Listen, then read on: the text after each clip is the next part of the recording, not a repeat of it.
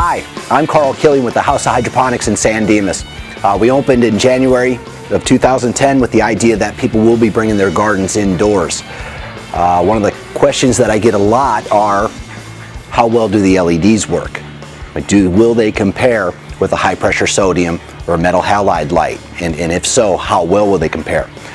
What I decided to do was to conduct an experiment inside of the store here. And what I chose was red hot chili pepper plant in a flood and drain situation. Now originally, one side had the Kessil Lighting LEDs here, and on the other side was a high pressure sodium. One thing that was pretty clear briefly into the experiment was the fact that the LED side needed feeding less frequently than the side with the high pressure sodium light. It was putting off so much more heat that it would require more frequencies. So upon my first harvest, what I noticed was the plant health was great on both sides, but the fruit on the HPS side was more shriveled and dry. If you look down here, I've got the trellis netting is set up.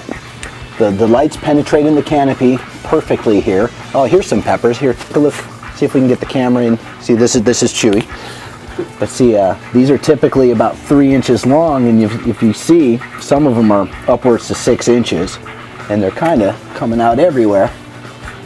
Now what they'll do, they sprout green and then they turn red on the vine. When they're almost completely bright, like a fire engine red, they're ready to come off.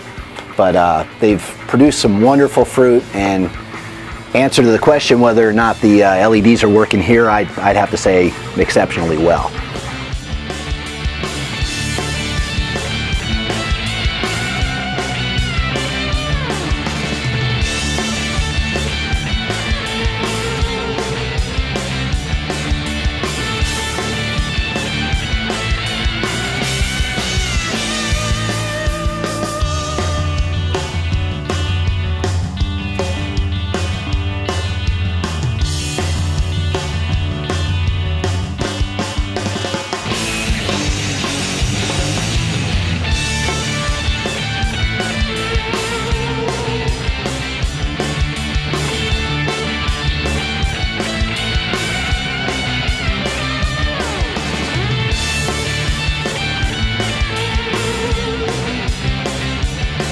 To learn more, you can visit our website at www.houseofhydroponics.com or come to the store here in San Dimas. We're located off the 57 freeway, the Arrow Highway exit from the east-west. Either way, you make a left when you exit Arrow, right next to the T-Mobile across from Lowe's.